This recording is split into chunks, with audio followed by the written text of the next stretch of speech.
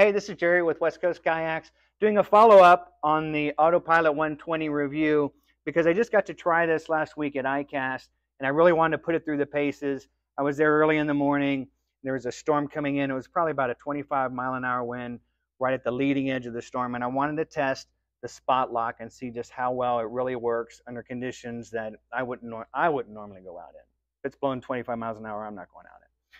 I pushed that, and I was able to get right up next to a bush, hit the spot lock, the little anchor button there, and it held me within 3 feet of that bush, and it held the kayak in the same direction.